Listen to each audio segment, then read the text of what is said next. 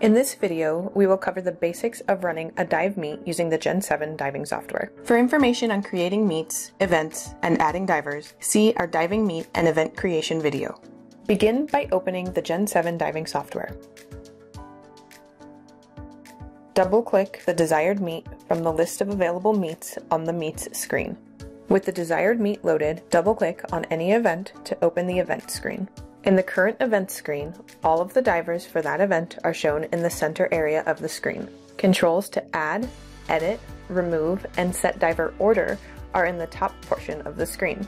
Click the Judges Call button to send a signal to the judges' terminals notifying the judges that an event is about to begin. When the Judges Call button has been clicked, a window will open to select either Panel A or Panel B. Select the appropriate panel for the dive that is about to start. To run the event, click the Run Event button. There are 4 main areas in the Run Event screen that are used most regularly while running an event.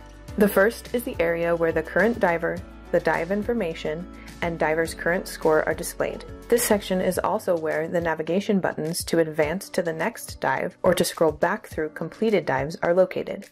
The next area is where the information for the diver who is next up and their planned dive are displayed.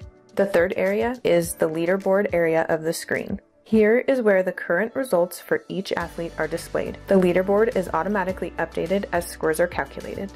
The fourth area is the Judges Awards section of the screen. This is where the judges' awards are either displayed or entered. If using Gen7 Diving with CTS judges terminals, the awards entered by the judges will display here once a judge submits their award for a dive. If judges' terminals are not being used during an event, or if the need should arise to enter a score manually, the award entry buttons at the bottom of the screen can be used.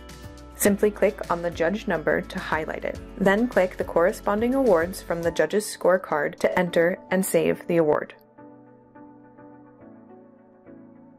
Double-clicking a judge number will clear the judge's award. Once all the judges' awards come in for a dive, the software will automatically cast out the high and low scores that were set during the event creation and perform the necessary calculations to arrive at a score for the dive. Simply click the next arrow after all the scores have come in to proceed to the next diver in the diving order. If you have not entered a dive list for a diver, you will be prompted to enter a dive number when you click Next Dive. This allows you to enter data as the event progresses. If a penalty needs to be assessed, click the Penalty button and select the appropriate option. If you assess the penalty before the dive has been completed, the penalty will be calculated after all the scores have come in. If a penalty needs to be undone, simply remove the penalty from the drop-down menu. In the event that a diver fails their dive, click the Fail button. If it is later determined that the diver did not fail, click the Unfail button to remove the failed status and reinstate the recorded awards from the dive. For more information about Gen7 Diving, check out our other videos or visit our website for more details.